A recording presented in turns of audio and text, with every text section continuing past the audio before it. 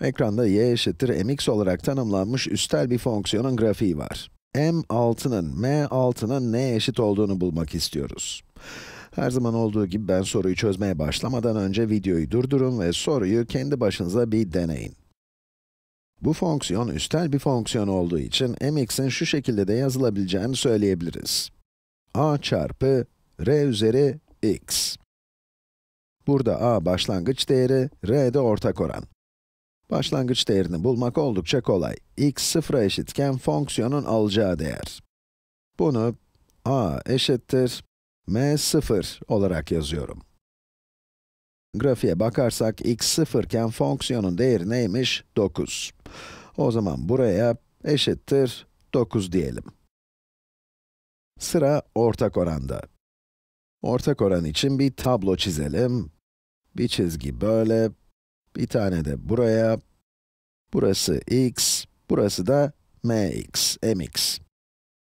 X 0 olduğunda mx 9. Grafikte x 1 iken mx 3. Peki x 1 arttığında mx'in değerine ne olduğunu söyleyebilir misiniz? Yani bu sayıyı 9'u kaçla çarparsak 3 olur? Tabii ki 1 bölü 3. Ve böylece ortak oranı da bulmuş olduk.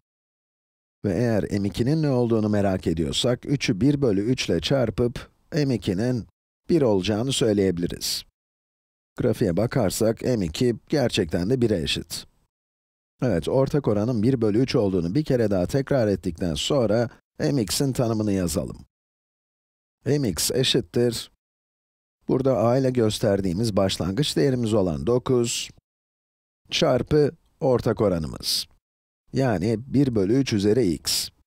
Ortak oran ve başlangıç değerlerini kullanıp grafiğini gördüğümüz üstel fonksiyonun tanımını da bulduk ama videonun başında söylediğim gibi asıl bulmak istediğimiz, esas bulmak istediğimiz m6'nın m6'nın neye eşit olduğu.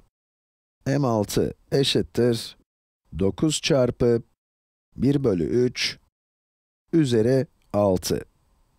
Bunu 9 çarpı 1 üzeri 6 1 olduğu için 1 bölü 3 üzeri 6 olarak yazıyorum. 3 üzeri 6 ise, hatta bir saniye bunu biraz daha sadeleştirebilirim. 9, 3 üzeri 2 olduğuna göre, 3 üzeri 2 bölü 3 üzeri 6.